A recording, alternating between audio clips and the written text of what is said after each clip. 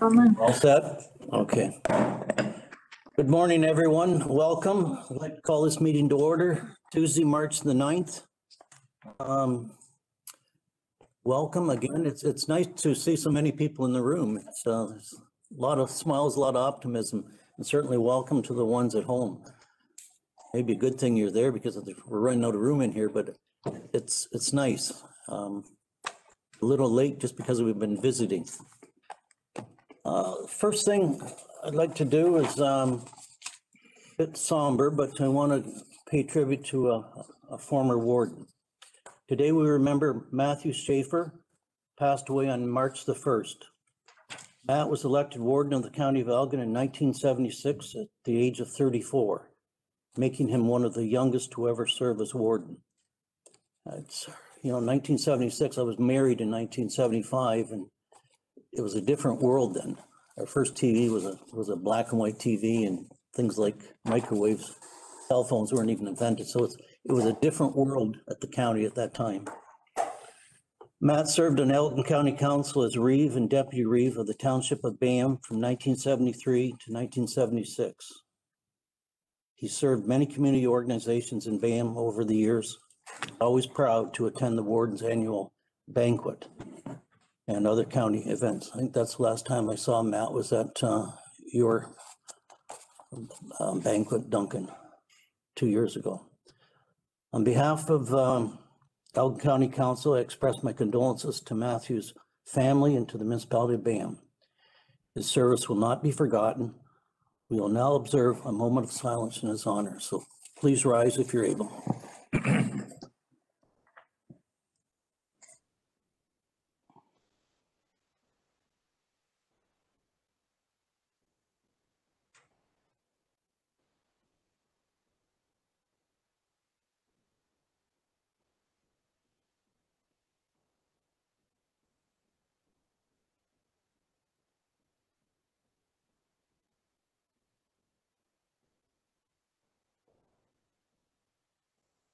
Thank you.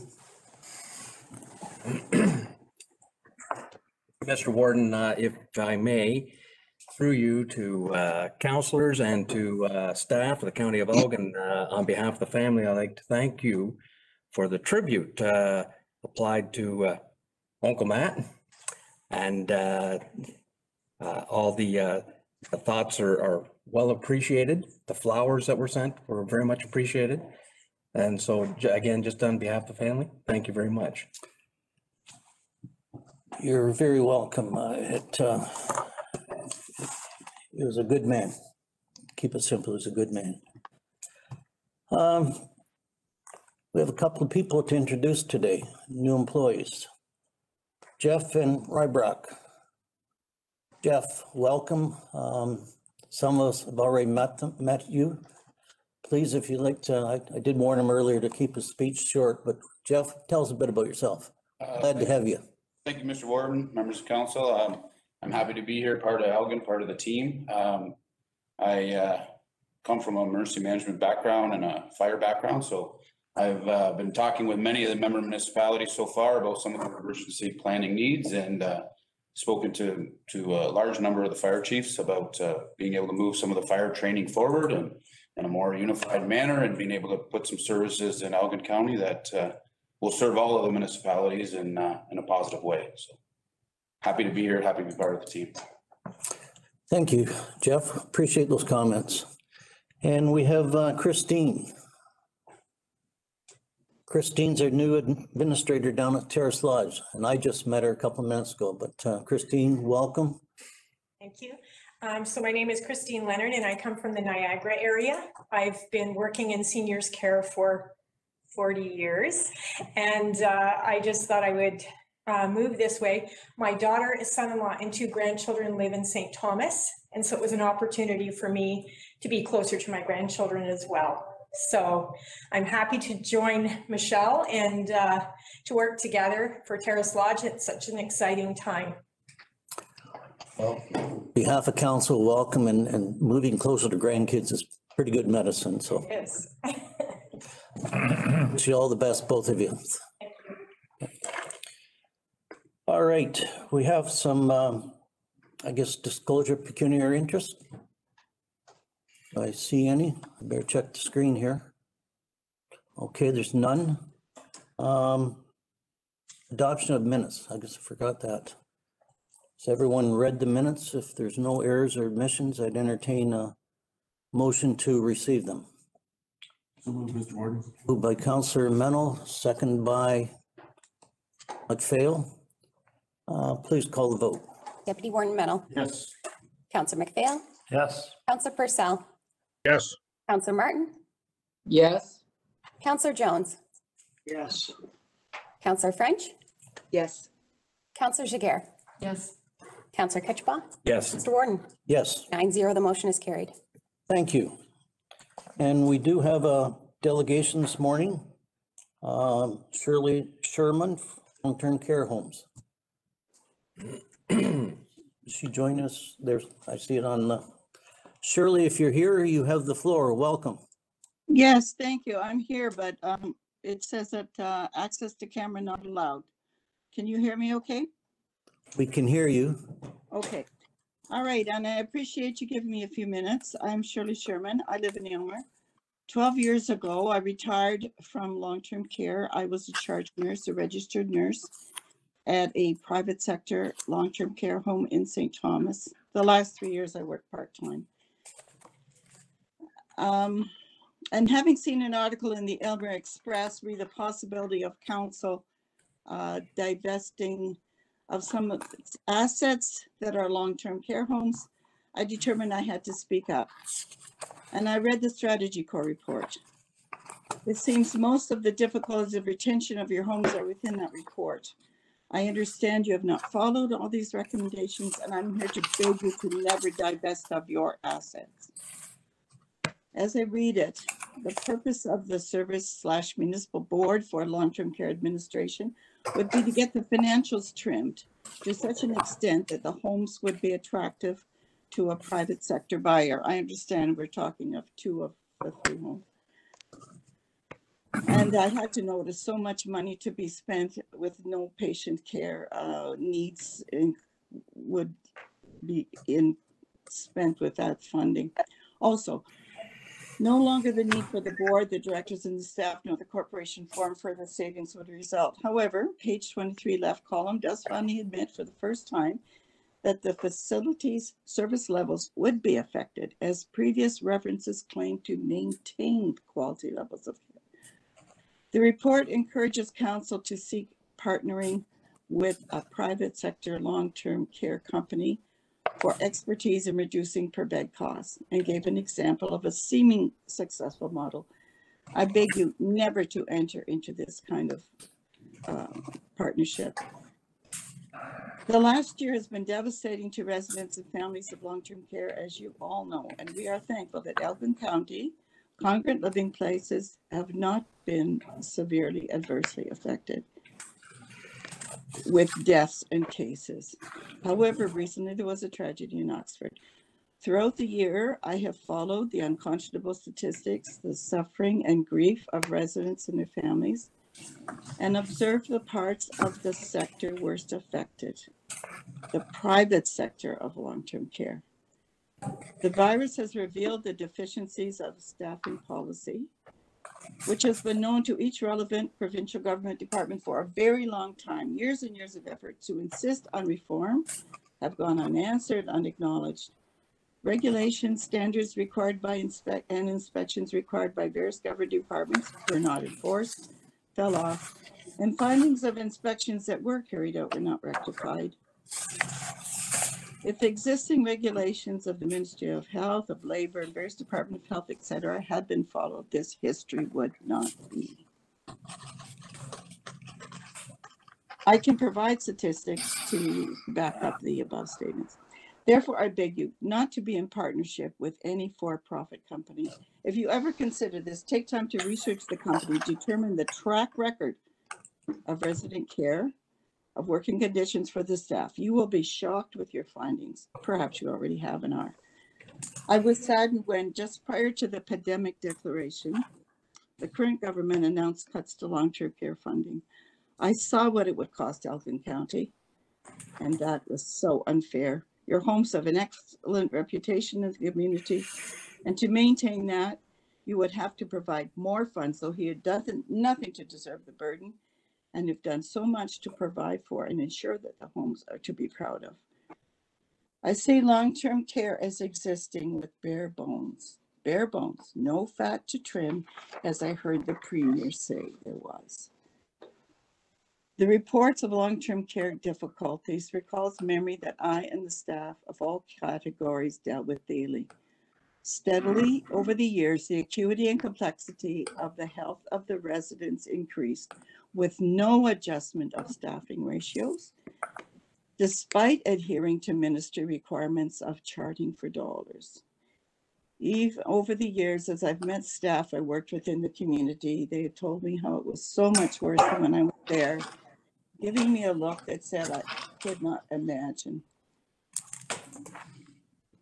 When there were flu outbreaks, we were never afraid to come to work. We knew we'd get the flu, we knew we'd get better, and we'd come back to work.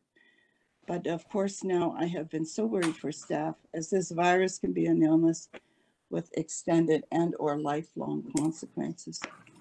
Thank you for your time, and I wish you well with managing the budget, and I'm available for any questions if you wish. Sorry about the video. Just don't allow me on. Okay, Shirley, thank you for the presentation. I'll open the floor for any counselors that have questions. Counselor Mennel, go ahead. Just a comment, Mr. Warden, and surely your concerns are also the concerns of this county council. The provincial average, I believe, is about 2.5 hours per resident. And I think the province, since COVID hit, has wants to move that up to 4 hours. We are very close to that 4 hours in Elgin and with our homes. And that's why we're subsidizing the province by the tune of about $5 million. Yes. I talked to Jeff Urich, and certainly he indicated that the province is willing to bring the level of care up over a period of years. And certainly that would change the equation in looking down the road. So once we see that level of care go up, and our revenues to the homes increase, that may change that picture. So I'm not in favor of making a decision until we see that. Further comments? Yes, at one time, 2.5 would have been just ideal. And over the, so the demand has increased, especially with the extra precautions needed with COVID. And I am a member, I should have said, of the Ontario Health Coalition since its inception. And it advocates for improvements in our publicly funded healthcare system, all 4 sectors. And right now we are campaigning for 4 hours per day because, as you know, the private sector does not give that. And it takes a lot of funding, as you do, to provide that 4 hours. And that is the minimum that's needed right now. And I appreciate that. Since I became interested in this, I've tuned into your live streams sometimes, and I became aware that you are proud of your homes and want to maintain that pride. And I come before you to encourage you. I appreciate that, and I'm so encouraged by it. And I just wanted to let you know that other people appreciate your efforts. Well, Shirley, thank you on behalf of council for your comments and the visit today. Thank you for your time. Right.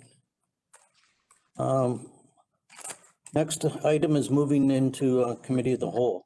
Entertain a motion. Yes, better. A motion to receive the presentation moved by Jones and Ketchum. Call the vote, please. Deputy Warden Mennel. Yes. Counselor McPhail. Yes. Counselor Purcell. Yes.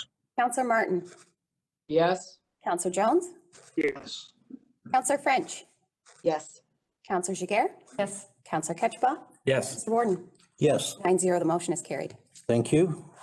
Moving into the committee of the whole, and I believe I had French and Purcell with their hands up. Go ahead with the vote. Deputy Warden Mennel. Yes. Counselor McPhail. Yes. Counselor Purcell. yes, Counselor Martin. Yes. Counselor Jones. yes, Counselor French. Yes. Counselor Jiguer. Yes. Counselor Ketchba. Yes. Mr. Warden. Yes, 9-0, the motion is carried. thank you. On to reports. I think the first one is mine. I don't know if there's any questions there. It times was very busy during the month, but we'll comment on the 4-H one on the Saturday a few weeks back was actually a very, because being warden, some days you get to do some fun things, and that was a fun one for me. And you know, I won't say how many years ago when I was in 4-H, but when your original leader is still there, Henry Helder, and first person you see on the Zoom meeting, it was pretty amazing. But so that was a fun day. But I don't know if there's any questions about the report. I'd be happy to try and answer them, but not seeing any. I'd look for a motion to receive. Mennel and Jones. Call a vote, please. Deputy Warden Mennel. Yes.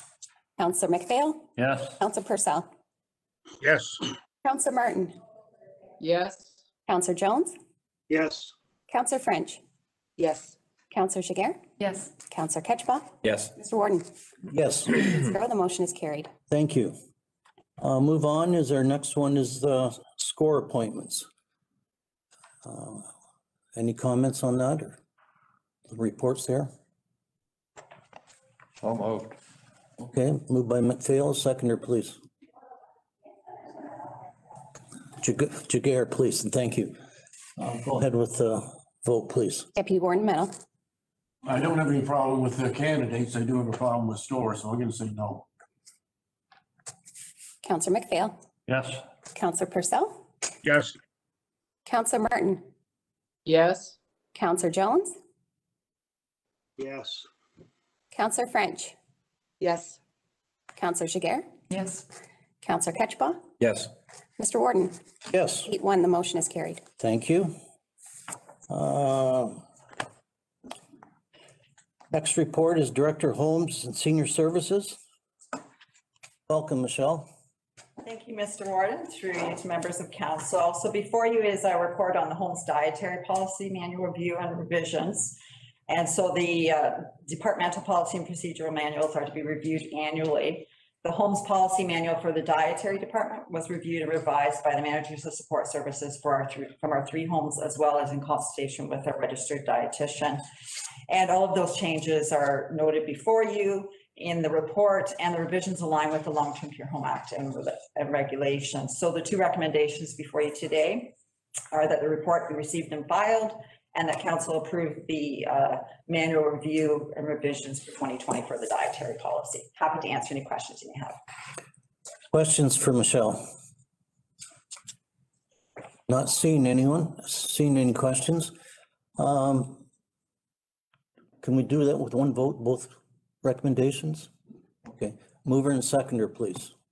So By Mennel, second by Ketchabah. Alios. Ed beat you, but I'll keep you in mind for next one, Sally. Call the vote, please. Deputy Warden Mennel. yes. Counselor McPhail. Yes. Counselor Purcell. yes, Counselor Martin. Yes. Counselor Jones. yes, Counselor French. Yes. Counselor Jiguer. Yes. Counselor Ketchba. Yes. Mr. Warden. Yes, 9-0, the motion is carried. thank you. Terrace Lodge redevelopment. Some excitement down there. Yes, this is when I get really excited about coming to council. So Carolyn has a presentation she's pulling up. So thanks, Carolyn.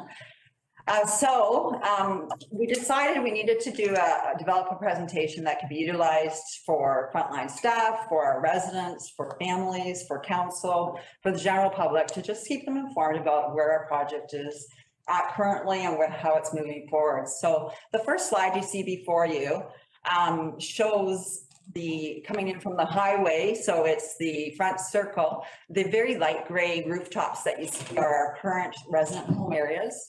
And then the dark gray rooftops that you see are the U-shaped additions. So construction begins February 2021. Yes, it did. The last week of February, we were breaking ground. Next slide, Carolyn.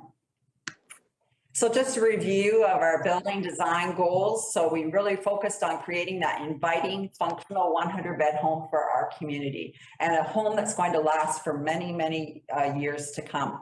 And to focus on enhancing the resident, staff, volunteer, and community experience, and not only meet, but exceed the ministry design standards.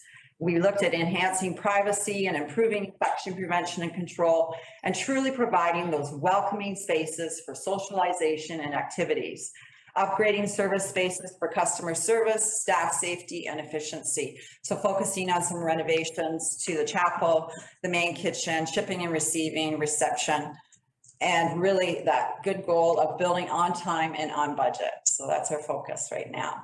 And just a bit of looking back, the planning stages, MMMC, our architects, worked extensively with our stakeholders. So we had public consultation meetings where everyone was invited in to give their input on what they valued and what they envisioned for our redeveloped home. Our steering committee, chaired by Councillor Bob Purcell, provides the oversight for our project, and within that we have a working committee that informed the project design and project decisions. And so important, we were able to incorporate the COVID-19 learnings into the design, and fundraising campaign was launched in December in the middle of a snowstorm, but we got it going. And so February 21, as I said, construction began on phase 1. Next slide. So the summary, we're staying with our 100 beds and we're staying with our 4 resident home areas, including our 1 memory care home area. But that new addition is really focusing on significant expansion, a new home area space for the residents, and then renovations with full renovations to all the existing home areas, the main kitchen, shipping and receiving, and then partial renovations to the basement and main floor core areas. So again, we have 3 construction phases, and we'll speak a little bit about those. If we look at the resident home areas, so this is the first floor, north and south. On the top of the screen is your north wing. And so it's the whole top and then the L shape leading down to the south. The south is that full bottom of that screen. So again, 20 bedrooms in each resident home area, and something we haven't had to date, but we're having dining rooms on each resident home area, but not 1, but 2 dining rooms in every resident home area, and having an attached servery and a home kitchen. And the activity lounge and program spaces are just so inviting and something that we're not used to in the resident home areas. And not only are we having a tub room, but also a shower room, where we're accustomed right now to having a tub and shower room all together in the same space, and staff and service spaces within the resident home spaces, which is new as well.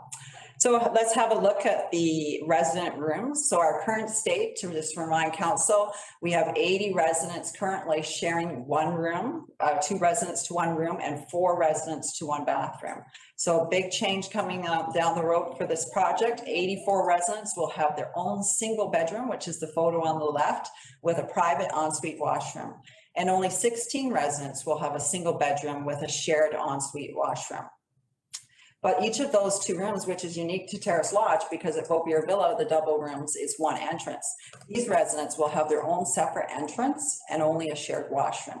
So an extra enhancement to the Terrace Lodge project. Next slide. So this is a good look at the dining spaces. So again, 2 inviting dining rooms with the servery and the home kitchen attached. And then, so we're dining right in those resident home areas, that significantly reducing the wait times for portering, providing a pleasant dining experience and easy access to all dining tables. No more moving people in and out, for interrupting their meals and moving them away from the tables. So late arrivals or early folks leaving the table early don't have to be interrupted. And the ability for physical distancing during outbreaks. So if we have an enteric outbreak after we're done pandemic, if we have an enteric outbreak, or if we have an influenza outbreak, we'll still be able to bring people to the dining room because of what we've done here. So we're pretty excited about that piece. And the next slide. So this is one of my favorite pictures here. Look at those spacious and secure courtyard spaces, that large accessible area, views of the courtyard from all of the resident bedrooms, walking paths, gardens, sitting areas, and raised planters. Areas for activities, events, and gatherings. That's just so inviting when I look at that space. So an overview of the core areas. On the right-hand side is the first floor core areas. So full renovation of the main kitchen. That's that brown space on the top right-hand photo. And a new addition to kitchen and receiving areas, the gray space beside it, and right in front of that gray space is a new second elevator. And I can't tell you how many times I've been asked, when you do the project, is there going to be a second elevator? Because we really need to have that to rely upon. So we're so excited. And actually, Christine, one of her first questions was, please tell me the project is going to have 2 elevators. So she was really happy to learn that as well. We're relocating the chapel, event space, and tuck shops. So if you look on the left-hand picture on the bottom right there, that's our current chapel space. And we can only, even pre-pandemic, we could probably get 12, maybe 15 residents in the big chairs in that space. And so we're shifting that chapel space to our current dining room space. And you'll see that in the next picture a little more clearly, but it's about 4 to 5 times the size. So it's really going to serve the residents well. New family suite, which is something we're really excited to be able to offer. A new health clinic. So when we have dentistry or optometry come in, we'll actually have an area where we can bring residents to, so we're not uprooting other areas or spaces. An updated reception area and enhanced staff and service spaces. So here's a highlighted. This is our current dining space. And so in our project, we're going to reuse that space. So about half of our current dining space is going to become our new chapel on the left-hand side. And there's going to be a movable partition, which allows the space to be divided for different uses. So if we want to close it off for chapel, or if we want to open up for larger gatherings.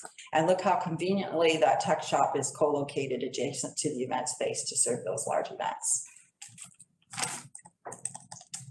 This is our main kitchen, and so it's going to be fully renovated with an addition for receiving. And so we're so excited to say renovation is actually going to occur in phases. So the kitchen is going to remain fully functional throughout the project. We're not going to have to bring in a trailer and start cooking outside in the parking lot. We're going to be able to fully maintain services throughout our project. And this will be our central preparation of meals.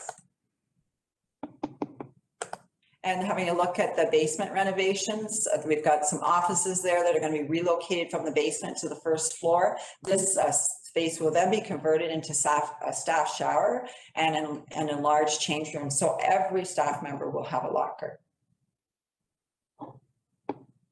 And focusing on infection prevention and control, if the pandemic taught us anything, it was really that we needed to go back to our project, make sure we covered everything and implemented what we needed to move forward in a safe manner. So informed by COVID-19 learnings, we talked to public health, we talked to other homes, we talked to the ministry, and we incorporated some best practices. We already had those single rooms with private or shared ensuite washrooms, but we incorporated larger dining rooms, allowing for that comfortable space tables. Infection prevention and control supply cupboards are now tastefully incorporated outside each bedroom. So they're built into the wall. You'll see that when we do the 3D tour in a few minutes here.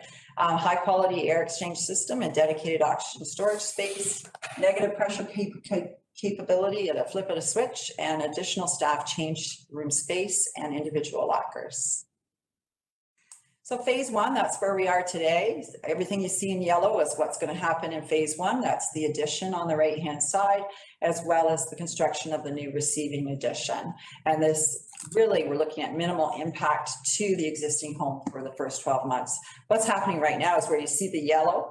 Across from there is all glassed areas on the first floor and the second floor. And the residents that's their viewing area. They're already claimed a spot. This is a program. They're watching. They're excited. They're talking amongst themselves, and you can just feel the energy. So that's pretty exciting. And the next slide, phase 2, again, we're renovating the north side. So that's the yellow on the top of your screen, and those residents will move into that new addition on the far right. And so that work will be done in a bit of renovations in some of the core areas on the left-hand side as well. And then phase 3, renovation of the first and second floor on the south side, again, renovating some of the core areas, finishing that up and moving residents out of the south side so that we can do the work in that area.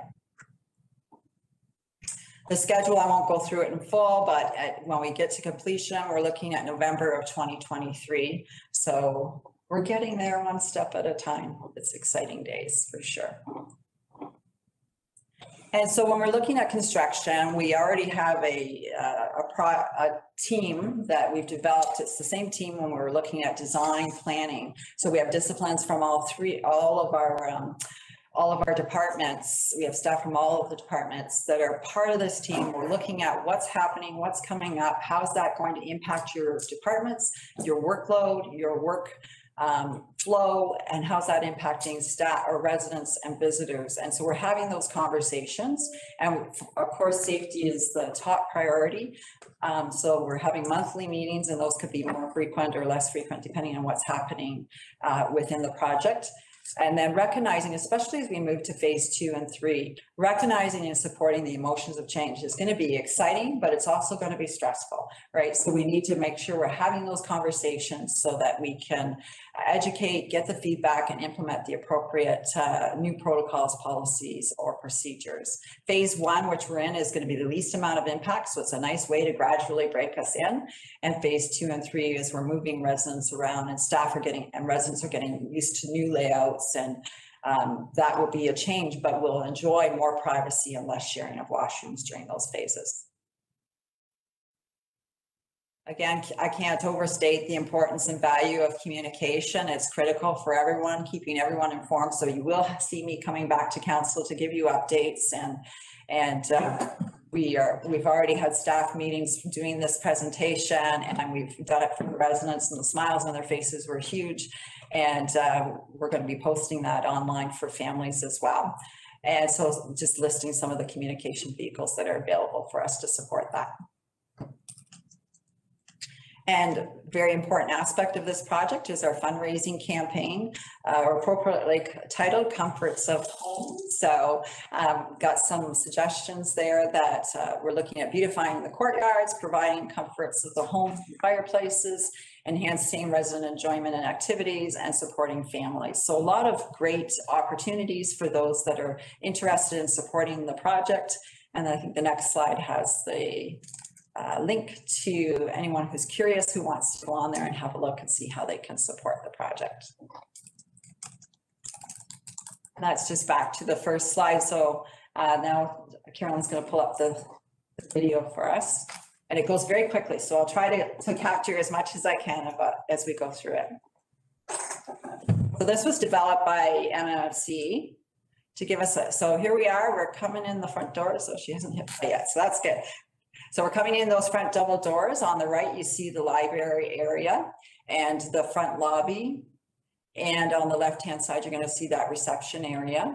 And we're going to go down the hall where that window is. That's the beauty salon. And we're going to come down the hall, and we're going to turn right. We're going down to the south wing.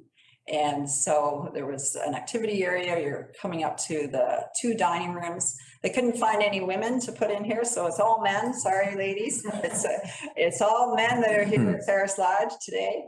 And so we've got some charting areas. We've got resident rooms. You can notice those cupboards on the outside of the bedrooms. That's where we're storing all of our personal protective equipment, keeping it well supplied and readily available for necessary use.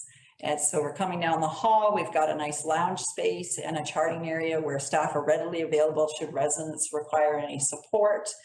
And it's moving down a little bit further. We've got medication and treatment rooms on the left, and we're going to go into a resident room. So this is a single room. And so a lot of space, and you can see the ensuite washroom, a lot of storage built into the walls there, coming back out into the hall. And as we go down, we've got tub and shower rooms, we've got storage rooms, we've got some staff space, and we're coming down to a nice large program room at the end of the hall. And there's a staff office just off of this area. So the recreation department staff are going to be right on site on each of the resident home areas, readily available to support programming coming back out into the hall, and we're going to go outside, I believe. We're going into the center courtyard. I just love this piece here. Look at the size of this courtyard and the opportunities for gazebos, raised planters, all the things that we're looking to fundraise for. A lot of usable space for those that are in equipment, and it's a big change for us to have that usable space, accessible area. Absolutely beautiful. So we're going to come back in, and this is our current dining room space, and you can see how it's being changed. So it will become the event space. And on the right-hand side, I think there was a quick little view there of the tuck shop. And this is that movable partition to separate off the chapel from the event space, or we can close it off to be utilized for the chapel. There you have it. We are so excited, and I'm so pleased I had the opportunity today to come and speak to you about this, and I'm happy to answer any questions you may have. Michelle, your enthusiasm and pride is very, very evident, and indeed it is exciting. Councillor French and Councillor Mennel, myself, along with our capable chairman, Bob Purcell, share that excitement, and probably appropriate if ask our chairman for some comments. Bob, would you like to, I see the smile on your face. It's pretty exciting times. Yeah, thank you, Mr. Warden. You know, we're all really excited, especially since it's real now. We actually have shovels into the ground and real work happening. And I know from experience down here when we did Beaubeer Villa and a couple of the Lions Apartments buildings, how this becomes the entertainment center for all our current residents as they get to watch the construction and actually feel like they're part of it. I want to commend Michelle and the whole team for putting together the presentation, and they will be updating you regularly as we go along.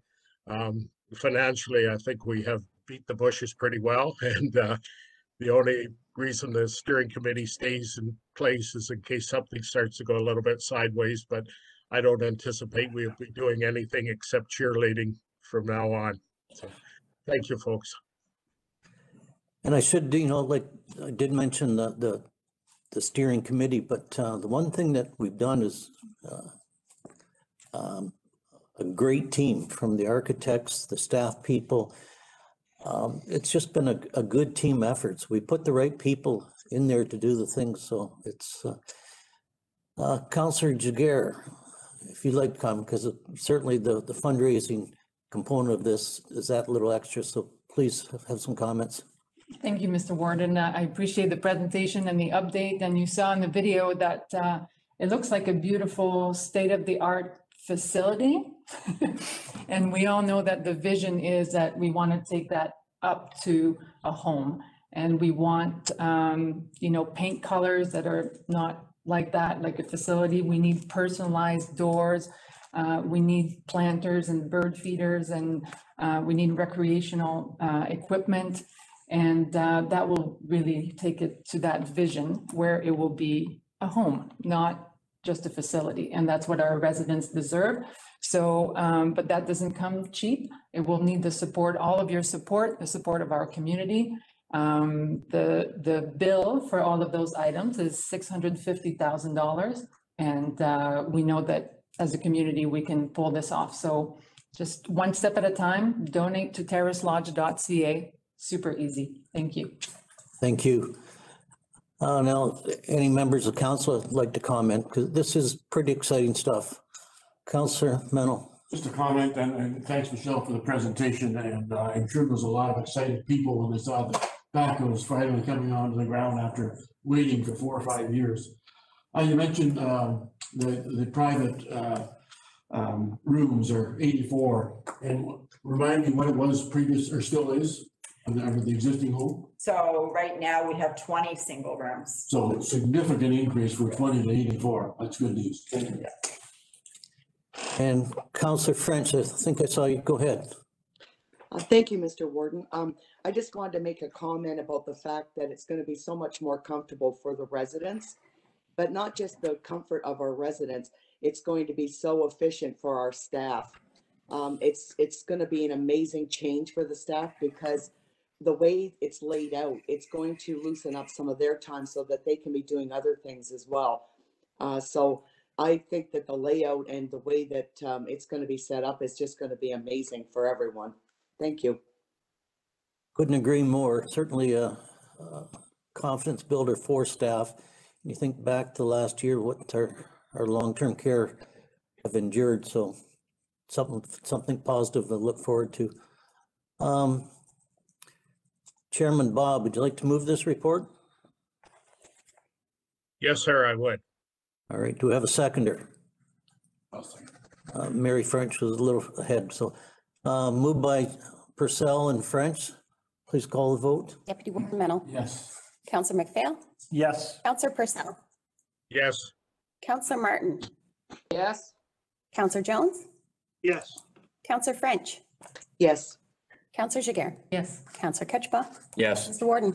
Yes, 9-0, the motion is carried. thanks, Michelle. Our next Director of Human Resources, Non-Union Economic Adjustment Recommendation. Good morning, welcome, Amy. Good morning, Warden and members of council. So as is the process annually, HR staff have gathered extensive comparator and market data in order to reach a recommended non-union cost of living increase. For planning purposes, 2% was included in the 2021 budget. Therefore, the current recommendation will not negatively impact the approved budget. If approved, the requisite bylaw will be prepared for the next council meeting. And the recommendation before council is for a 1.75% non-union economic increase. And I'm happy to answer any questions. Questions for Amy? Councillor Mennel. Just want to congratulate Amy and her staff for our very successful negotiation. I mean, we set a ceiling and she came in, shall we say, under budget. So that's congratulations. Further comments? Councillor Ketchba. Yes, thank you, Mr. Warden. Just curious, through you to Amy, you mentioned taking a good look at the comparator data. Can you give us an example or perhaps who you were comparing to? Definitely. So every year we look at our local municipalities and what their increases are. And then we also have a standard group that we gather from surrounding municipalities, including St. Thomas, Oxford County, Middlesex County, Norfolk County, Wellington, really all the surrounding counties, as well as many local municipalities in our region. Okay, just to clarify, if I may, your like size municipalities, you're not looking at the local municipal partners. Well, both. We do gather all of that data, and we also are comparing to our settlements with our internal unions to make sure we're not creating any compression issues or anything like that. So we Okay, gather all of the data and consider all of that when coming to a recommendation. okay, and I'm fishing here. I apologize, but with respect to our comparators, how do staff salary rate with our comparators? Are we at the median mark? Are we above? Are we below? Are we catching up? Well, that would require a market salary review, which we are due for, and we should plan for next year. That's where a consultant would gather all of our true comparators to determine where our salaries are at. The current process is an annual look at just the cost of living increase. So at this time, we don't gather actual salary data, just their non-union economic increases, the percentage that others are going up by. And that typically keeps us in line with the market as long as we don't come in a lot lower than that on an annual basis. Okay. Just as an explanation, at BAM, and it's built in our personnel policy that we use the adjustment for CPI for Ontario based on from October. And this past year, it was a 0.7%. That's why I'm looking for the difference. Just for an explanation. Thank you. Further comments, questions?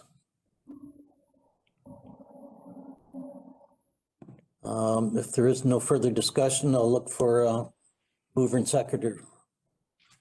Moved by Jones. Second by Martin. Mennel. Martin, second by Martin. Please call the vote. Deputy Warden Mennel. Yes. Counselor McPhail. Yes. Counselor Purcell. Yes. Counselor Martin. Yes. Counselor Jones. Yes. Counselor French. Yes. Counselor Jiguer. Yes. Counselor Ketchba. Yes. Mr. Warden, Yes, 9-0, the motion is carried. thank you, Amy. Jim, you're up. Annual repayment limit, please. Thank you, Mr. Warden. The annual repayment limit is a obligation that is needs to be published each year, required from the province. And for the county of Elgin, the amount that the county could afford per their rules, which is how much is paid as repayment as well as interest, is a total of $12 million. Currently, there is already debt from public health, which for that, there are charges that are consolidated into our annual statements of 118,000. That leaves the county with 1.8 million in its own for its own uses. Just to remind the council, in February you approved the new 10-year plan that had $44 million of borrowing between 2020 and 2025. As an example, that was provided by the province with our annual repayment limit.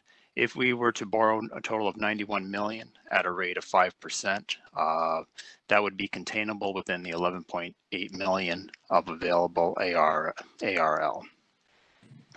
And if interest rates go up, then obviously the amount that would be that we could carry within that ARL would come down. Now, those interest rates are higher than we're seeing right now. In fact, the $6 million that we borrowed in November, we achieved a rate of 1.43%. Our second installment on the $6 million, we're planning for May of this year. And although rates are a little bit higher at the moment, they're still below 2%. So even if rates were to climb up to double digits for the future debt that we're going to borrow, we would still be well within our ARL limits. And the report is before you to be received and filed. Thank you, Jim. Any questions for Jim? Fairly straightforward. Look for a mover and seconder, please. Mennel, Ketchba. Go ahead and call the vote, please. Deputy Warden Mennel. Yes. Counselor McPhail. Yes. Counselor Purcell. Yes. Counselor Martin. Yes. Counselor Jones. Yes. Counselor French. Yes. Counselor Jiguer. Yes. Counselor Ketchba. Yes. Mr. Warden, Yes, 9-0, the motion is carried. thank you. Director of Engineering Services, Brian, East Bridge replacement. Good morning, Good Mr. news I Warden. hear. Good morning, Mr. Warden, through to County Council. Before you is staff report on, as it pertains to the Meeks Bridge replacement tender results and recommendation are before you. Happy to report from a financial standpoint, the project is well under budget. The project, as previously reported to Council, involves relocation of the former Port Bruce temporary bridge and repurposing that structure, as well as modifying it to accommodate a 2-lane bridge structure. In addition, this project also involves removal of the Port Bruce temporary boat launch and existing temporary bridge approaches and abutments. With that, be happy to answer any questions. Certainly good news, Brian. Counselor Jones, comment, please. Thank you, Mr. Warden. Ryan, is there a start date for the removal of the Meeks Bridge? Yeah, do you have a timeline for that? Through Mr. Warden to Councillor Jones, at this point in time, we don't have a formal schedule, but we're expecting some time in a date in April for works to begin. Sounds great. I'd be happy to move the recommendation. All right, Councillor Mennel. And just a follow up on Grant's question, when do we expect to be taking the bridge down in Port Bruce, Brian? Through Mr. Warden, it's expected the temporary structure is likely to be removed sometime later summer. Again, in the absence of a formal schedule, once received, we'd be happy to forward those details on to council. Okay, thank you. I'll second that motion. Okay. Further discussion? Certainly good news monetary wise. Go ahead and call the vote, please. Deputy Warden Mennel. Yes. Councillor McPhail. Yes. Councillor Purcell. Yes. Councillor Martin. Yes. Councillor Jones. Yes. Councillor French. Yes. Councillor Jiguer. Yes. Councillor Ketchba. Yes. Mr. Warden. Yes, 9-0, the motion is carried. thank you. County Solicitor Encroachment Agreement. Good morning. There you have Morning, before Steve.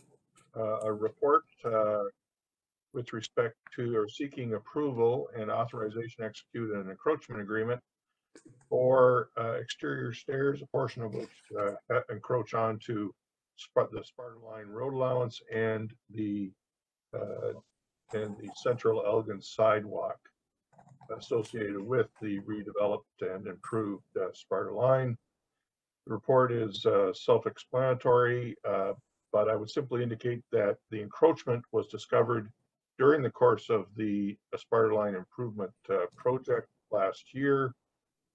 The design accommodated the stairs, but nevertheless, the stairs did represent, or at least a portion of them, did represent an unauthorized encroachment.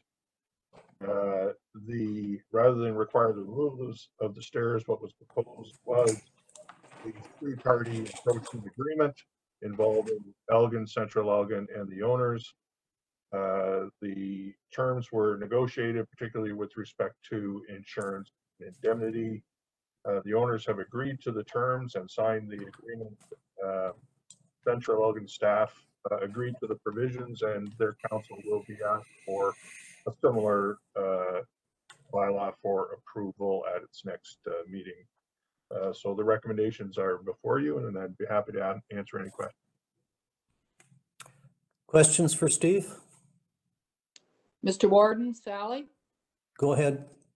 I just wanted to comment that I'm really happy that this has finally been concluded. I know it's been ongoing, and just so you know, those stairs have been there since 1846, so it's not like they're new. And of course, the road was widened years ago, and they weren't on the road allowance originally. But I'm really happy that we've come to an agreement. Thank you. If I could, Warden, the difficulty from a legal perspective is that the encroachment now exists and possessory rights are not allowed against a road allowance. Okay. Did we get a mover and seconder for that? Okay. Mover and seconder, please. Purcell. Sally. And Martin. Please call the vote. Deputy Warden Mennel. Yes. Councillor McPhail. Yes. Councillor Purcell. Yes. Councillor Martin. Yes. Councillor Jones. Yes. Councillor French. Yes. Councillor Jiguer. Yes. Councillor Ketchba. Yes. Mr. Warden. Yes, 9-0, the motion is carried. thank you. Connectivity Committee request to engage technical consultant. Julie? Thanks, Mr. Warden. Through you to members of council. At the Connectivity Committee meeting held on February 25th, the committee identified a number of steps in their process of developing a Made in Elgin solution to help solve Elgin's connectivity challenges. This includes the need for a technical assessment and needs assessment of served, underserved, and unserved areas across the county. It also involves an unbiased, objective technical assessment of which technology solutions are most cost-effective and would work best in unserved and underserved areas in the county. and an investigation of possible funding models. The committee determined that as a possible next step, a committee could, or a consultant could be hired to complete these priority items on their behalf. So an RFP has been issued and has been prepared and sent to the Connectivity Committee for review. That review is of course subject to County Council's willingness to proceed in this fashion. You'll note that this report also includes a process for handling letters of support, and it is recommended that in order to expedite the letters of support for local ISPs, that the warden be delegated that authority by County Council. So there are 3 recommendations before you, and there are members of the Connectivity Committee here who I'm sure would be happy to join me in answering any of your questions. Thank you, Julie. I'd open the floor for any questions, and Councillor McPhail and Councillor Jaguar and myself, and previously Councillor Meno was on this committee. We've been working hard every other week, 6 months now. So we've actually amassed a lot of information, put it all there in front of us, and we've come to that conclusion. It's time to make the next step. So it's exciting. You know, if the ones at home and your frame freezes, and internet is so important, and we've said that so many times in the last year, but that need is greater now than even a year ago. So, open the floor here for some discussion. The recommendations are there from Julie, 3 recommendations. Comments? Councillor McPhail. Yes, thank you, Mr. Warden. Through you to County Council, having come to this Connectivity Committee, it has matured to the point now that to be honest with you, I think the demands that this committee is now putting on Julie to come back with information and reports, and she's being a self-taught IT or self-taught broadband consultant, I guess, at this point. But I think that this committee is at the point now where we can no longer put those demands on Julie, and we have to have support from someone that has a very good understanding of broadband and what needs to be done in Elgin, and to be able to tie that in a format that we can bring forward to County Council for your consideration. I think it's imperative that we have this professional help on the committee, and certainly the recommendations that are in this report are pretty straightforward, but I think just to keep the committee going, there seems to be some enthusiasm around the table that this is probably the next logical step, and certainly I thank Julie for getting us to this point. Thank you for those comments. Councillor Jones, go ahead. Jordan, yeah, I agree. We need to get on this. I think we need that technical help definitely to move the project further out into the extremities of this county. Just a question, is there any kind of an upset limit on what you expect the consultant will cost, Julie? No, without a defined RFP, which we hope to have the committee review and review the scope for that consultant, it's hard to estimate as well. Municipalities around us who we would traditionally reach out to find out, do you have an RFP template for this, or what were the costs associated with a study like this? Those examples don't exist. And so it's hard to even set an upset limit at this time. But what we would propose is that we'll have the committee review the RFP in detail, post the RFP as soon as possible, and then bring the results back to County Council and propose strategies for funding it. I think right now, my gut tells me it would be a good use of modernization funding and or COVID funding. So I think to answer your question very simply, we don't have an upset limit at this time. Councillor Jones, go ahead. I'll move. Thank you for that. And Councillor Jiguer, go ahead.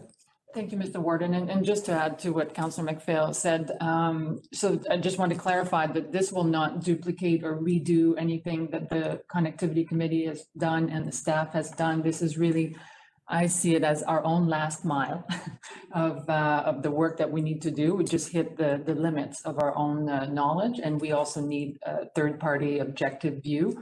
So this is sort of to really finish the work. And so, yeah, so I think it is a good recommendation.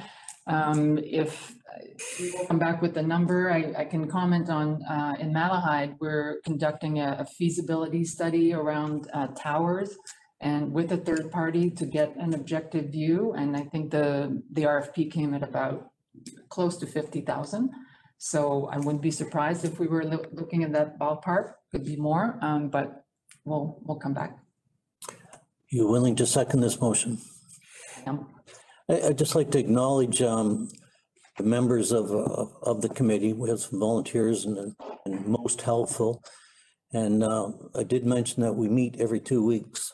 So I have to acknowledge staff because they've done a tremendous amount of work. Not just once, but every 2 weeks. So we appreciate and acknowledge that. So no further discussion. Oh, Councillor Purcell. Mr. Warden, Councillor Purcell and then Councillor Martin. Go ahead, Bob. Yes, Mr. Warden. I think the committee is on the same page as most of the council members. We're much more interested in implementation and execution than somebody studying and telling us what the problem is, because that's been beaten to death and cost a lot of money in the past. So I think it's really important as we go out and get this resource that they do things like take it completely off Julie's desk and use it as a standalone implementation tool. I fully agree that we have to simplify things like giving the signing authority for endorsing any projects that are trying to go forward and seek federal and provincial funding at the warden level. So as long as the emphasis is on implementation and execution, my concern is if we don't do it that way, we will not need them, or we will not need SWIFT, because I know in our municipality, rightly or wrongly, we're probably going to be done before we see implementation at those other levels. We're putting up 2 more towers, and it's not costing our municipality anything. It's just working closely with the service providers who need support to get the access to the federal provincial funding, and then they will go ahead and implement and execute just like any free enterprise system will do. So I think it's really important that they emphasize that area. Thank you, Bob. Councilor Martin, go ahead. yes, just so you're aware, I have to keep turning my video off because it keeps freezing on me. You all freeze, and I certainly support this because I think it is important. And even though I live in a village that has Rogers Cable, I live too far back from the road. So there are lots of examples of people that are missing out, even though there is some service in the area. So I certainly support this. Absolutely. Until you've had those blackouts, whatever you want to call them, that you realize the importance. Someone told me recently, Councillor Martin, there's a new tower gone up on Catavin that may be of some help to you. Yeah, it's not, I can't see it from here, so they said that it wouldn't work because there's no direct line of sight to it. It's not a very tall tower. Okay. It's going to help some anyway, but we have a mover and seconder. If no further discussion, we'll call the vote. Deputy Warden Mennel. Yes. Councillor McPhail. Yes. Councillor Purcell. Yes. Councillor Martin. Yes. Councillor Jones. Yes. Councillor French. Yes. Councillor Jiguer. Yes. Councillor Ketchba. Yes. Mr. Warden. Yes. 9-0, the motion is carried. Thank you. I look forward to the next step. Elgin County Council Strategic Plan, Staff Action Plan Update. quarterly update. So please go ahead, Julie. Thanks, Mr. Warden. Through you to members of council, the purpose of this report is to provide council with an updated action plan originally developed by staff in February and March of 2020, most recently updated and presented to council on November the 10th. The actions contained within this plan support Elgin County Council's strategic plan 2020 to 2022. There is a recommendation before you, and I'd be pleased to answer any questions. Questions for Julie?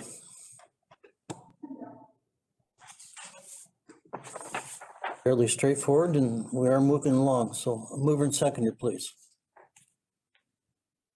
Catchball and Mennel. Call the vote, please. Deputy Warden Mennel. Yes. Councillor McPhail. Yes. Purcell. Yes. Councillor Martin. Yes. Councillor Jones. Yes. Councillor French. Yes. Councillor Jiguer. Yes. Councillor Ketchba. Yes. Mr. Warden. Yes, 9-0, the motion is carried. thank you. COVID-19 emergency team planning, please. Thanks, Mr. Warden. Through you to members of council, the purpose of this report is to provide council with an update on the county's COVID-19 response. The recommendation is to receive and file this report. I would be happy to answer any questions you might have. Questions, comments for Julie? Everyone's happy with the report by the looks of it. Mover and seconder, please. McPhail, Jiguer. Call the vote, please. Deputy Warden Mennel. Yes. Councillor McPhail. Yes. Councillor Purcell. Yes. Councillor Martin. Yes. Councillor Jones. Yes. Councillor French. Yes. Councillor Jiguer. Yes. Councillor Ketchba. Yes. Mr. Warden. Yes, 9-0, the motion is carried. thank you. We're on to correspondence, right place. Items for consideration. We have a letter from Margaret McCullough regarding the lack of protection for companion animals in Canada. Any comments on that? Deputy Warden Mennel, go ahead. I would move support for this. You know, I have no sympathy whatsoever for the puppy mills, and I'm afraid I'm probably a dog lover, but I think this deserves support.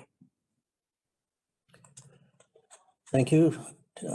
Do we have a seconder for that?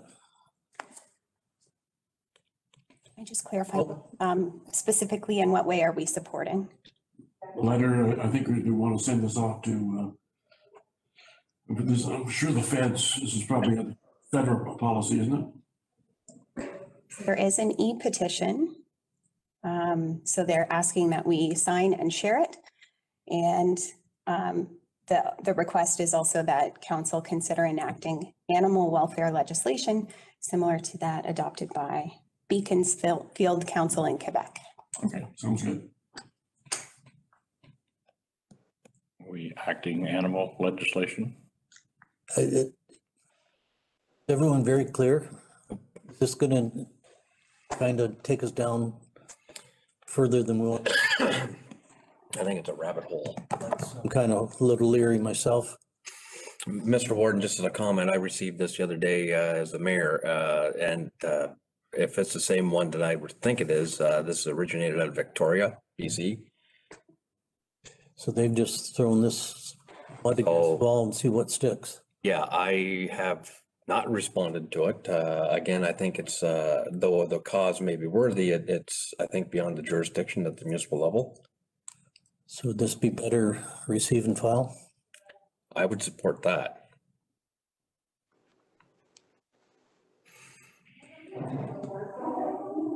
We have a motion on the floor. I don't see a seconder yet. Councillor French, I think, Councillor French has a comment. Oh, I'm sorry, Mary, go ahead. Yes, thank you, Mr. Warden. Actually, I got this email as well, and my CAO gave me some information. If you would like me to share that with council, maybe it would give us a little more insight. Certainly. He just said to me that, as an aside, this is somewhat interesting, as Ontario has stepped away from an SPCA Model 2 years ago. They were required to by a court ruling. That isn't to say that improvement still can't be made, but Ontario now likely has a more comprehensive response to animal welfare than other provinces. Municipalities can license kennels to prevent puppy mills, but really the way the system works now, the investigation and prosecution of welfare criminal aspect would fall to the province. This is primarily because their investigators have greater authority and tools now that municipally appointed bylaw officers. So that's just what he shared with me because I was curious about this as well. All right, thank you. Appreciate that. Further discussion? Counselor Martin wish to speak? Go ahead. Yeah, I'm aware of the puppy mill thing. I ran into it looking for a dog. I was warned against, and there are several in Elgin County, just so you're aware that those do exist, and animals are kept in terrible conditions. I think we might endorse at least that the province should be more proactive in dealing with this and getting the licensing in place that Mary mentioned, so that they can't have one without a license and be inspected.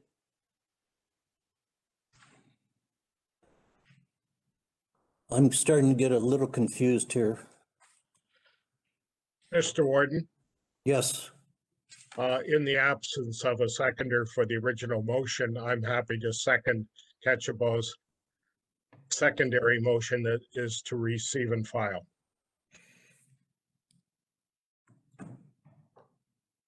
I will accept that. Further discussion? Are we ready for the vote? Please call the vote. Deputy Warden Mennel. Yes. Councillor McPhail. Yes. Councillor Purcell. Yes. Councillor Martin. Yes. Councillor Jones. Yes. Councillor French. Yes. Councillor Jiguer. Yes. Councillor Ketchba. Yes. Mr. Warden. Yes, 9-0, the motion is carried. thank you. Items for information, they are attached. Do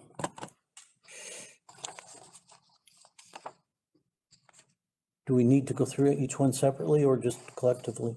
Unless anyone wishes to make a comment, otherwise you can receive correspondence items 1 through 5 in the same motion. What is your will and pleasure? Is there any there you'd like to bring out?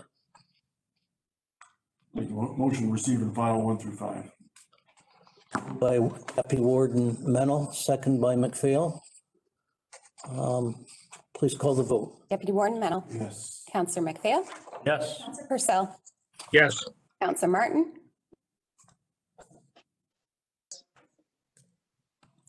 Councillor Martin. Yes. Thank you. Councillor Jones. Yes. Councillor French. Yes. Councillor Jiguer. Yes. Councillor Ketchba. Yes. Mr. Warden. Yes, 9-0, the motion is carried. thank you.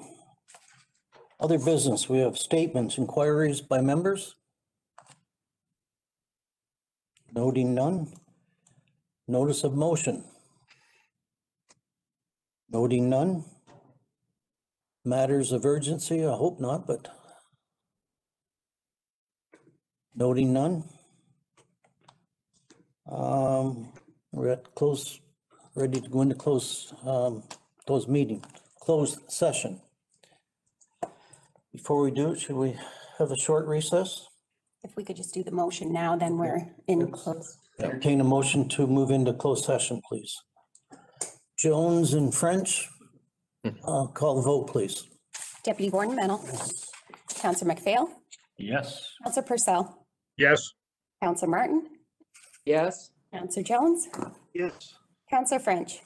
Yes. Councillor Jiguer. Yes. Councillor Ketchba. Yes. Mr. Warden. Yes, 9-0, the motion is carried. all right, before we go into, we'll take a short recess.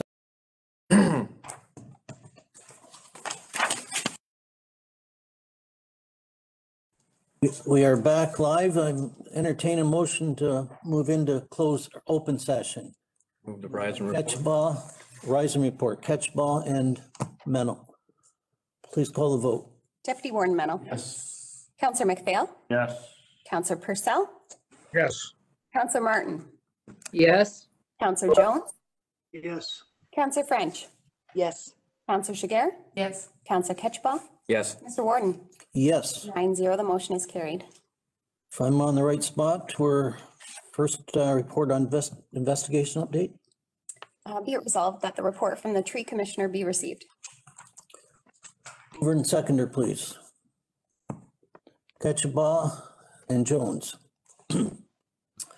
Call the vote, please. Deputy Warden Mennel. Yes. Counselor McPhail. Yes. Counselor Purcell. Yes. Counselor Martin. Yes.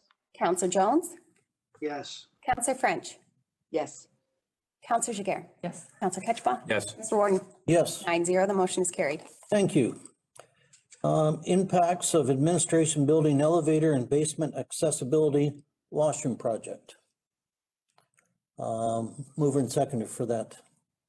Mennel and French. Any further discussion? Call the vote, please. Deputy Warden Mennel. Yes. Counselor McPhail. Yes. I just need to back up. Okay.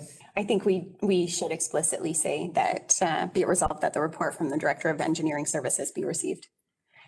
Moved by Mennel, seconded by French, and then Deputy Warden Mennel. Yes. Counselor McPhail. Yes. Counselor Purcell. Yes. Counselor Martin. Yes. Counselor Jones. Yes. Counselor French. Yes. Counselor Jiguer.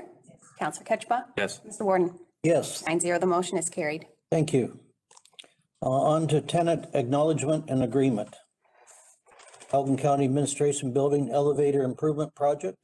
Be it resolved that staff proceed as directed. Mover and seconder, Jiguer, Jones. Deputy Warden Mennel. Yes. Counselor McPhail. Yes. Counselor Purcell. Yes. Counselor Martin. Yes. Counselor Jones. Yes. Counselor French. Yes. Counselor Jiguer. Yes. Counselor Ketchba. Yes. Mr. Warden.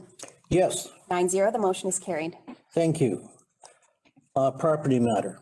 Be it resolved that the report from the county solicitor be received and that staff proceed as directed. Moved by Mennel, second by Ketchabah. Thank you. Call the vote, please. Deputy Warden Mennel. Counselor McPhail. Yes. Counselor Purcell. Yes. Counselor Martin. Yes. Counselor Jones. Yes. Counselor French. Yes. Counselor Jiguer. Yes. Counselor Ketchba. Yes. Mr. Warden. Yes. 9-0, the motion is carried. Thank you. Item 5, service delivery review, road maintenance agreement study. Be it resolved that staff proceed as directed. Moved by McPhail, second by Martin. Purcell. Oh, Martin, thank you. Call the vote, please. Deputy Warden Mennel. Yes. Counselor Purcell. Yes. Counselor McPhail. Yes. Counselor Martin. Yes. Counselor Jones. Yes. Counselor French. Yes. Counselor Jiguer. Yes. Counselor Ketchba. Yes. Mr. Warden. Yes, 9-0, the motion is carried. thank you. Employment lands update, please. Be it resolved that the report from the Chief Administrative Officer be received. Moved by Jones, Mennel. Call the vote, please. Deputy Warden Mennel. Yes. Counselor McPhail. Yes. Counselor Purcell. Yes. Counselor Martin. Yes. Counselor Jones. Yes. Counselor French. Yes. Counselor Jiguer. Yes. Counselor Ketchba. Yes. Mr. Warden. Yes, 9-0, the motion is carried. thank you. Southwestern Integrated Fiber Technology Loan Agreement, please. Be it resolved that staff proceed as directed. Moved by Purcell, second by McPhail. Please call the vote. Deputy Warden Mennel. Yes. Counselor McPhail. Yes. Counselor Purcell. Yes. Counselor Martin. Yes. Counselor Jones. Yes. Counselor French. Yes. Counselor Jiguer. Yes. Counselor Ketchba. Yes. Mr. Warden. Yes, 9-0, the motion is carried. thank you. Finally, the organizational review. Be it resolved that the report from the Chief Administrative Officer be received and that staff proceed as directed. By Ketchabah, Mennel. Call the vote, please. Deputy Warden Mennel. Yes. Counselor McPhail. Yes. Counselor Purcell. Yes. Counselor Martin. Yes. Counselor Jones. Yes. Counselor French. Yes. There. Yes. Counselor Ketchba. Yes. Mr. Warden. Yes, 9-0, the motion is carried. thank you. Motion to adopt recommendations from the Committee of the Whole. Need a mover? Jagger? Jones. Jones? Thank you. Call the vote. Deputy Warden Mennel. Yes. Counselor McPhail. Yes. Counselor Purcell. Yes. Counselor Martin. Yes. Counselor Jones. Yes. Counselor French. Yes. Counselor Jiguer. Yes. Counselor Ketchba. Yes. Mr. Warden. Yes. 9-0, the motion is carried. Thank you. Consideration of bylaws. Need a first, second, and third read of bylaw 21-08, being a bylaw to appoint a community emergency management coordinator for the county of Elgin. Moving by Mennel, second by Jones. Call vote, please. Deputy Warden Mennel. Yes. Counselor McPhail. Yes. Counselor Purcell. Yes. Counselor Martin. Yes. Counselor Jones. Yes. Counselor French. Yes. Counselor Jiguer. Yes. Counselor Ketchba. Yes. Mr. Warden. Yes, 9-0, the motion is carried. thank you. Next one, Need a first, second, and third read of bylaw 21-09, being a bylaw to authorize the execution of a collective agreement between the corporation of the County of Elgin and the Canadian Union of Public Employees with respect to the corporation's county library employees. moved by McPhail, second by Jagger.